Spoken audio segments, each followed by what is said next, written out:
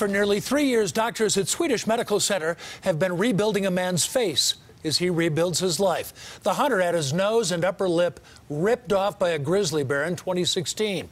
Our health specialist, Kathy Walsh, reports this month plastic surgeons will reattach his nose that's been kept alive on his arm. I'm quite excited about the results.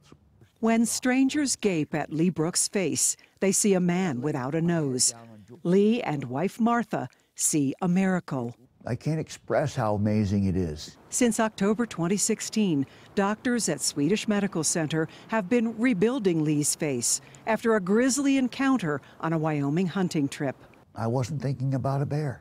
The Maytag repairman from Pennsylvania was set on retrieving the elk he'd killed the day before.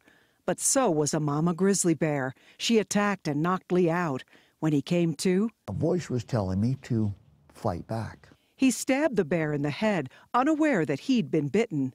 Well, I looked over on the right side of me, and there on the ground was my nose and my mustache. For the next hour, Lee screamed for help. That day, the Lord was with me. His hunting buddies found him and his face. I took my nose in my hand, put it in my pocket.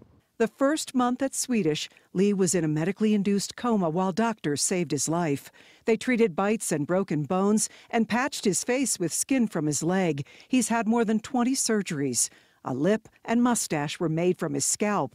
His nose has been kept alive, attached to an artery on his arm. They used leeches, surgical leeches, to infuse the blood supply. Still makes mucus, still grows hair. We felt it was worthwhile to save.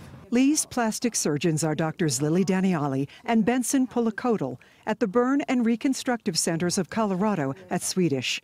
This month, they'll put Lee's nose back on his face. It's not one surgery, it's a refinement of multiple surgeries. Eventually, it's going to look pretty good. Lee considers his Swedish medical team exceptional. They took care of us. They brought us in. They made us family.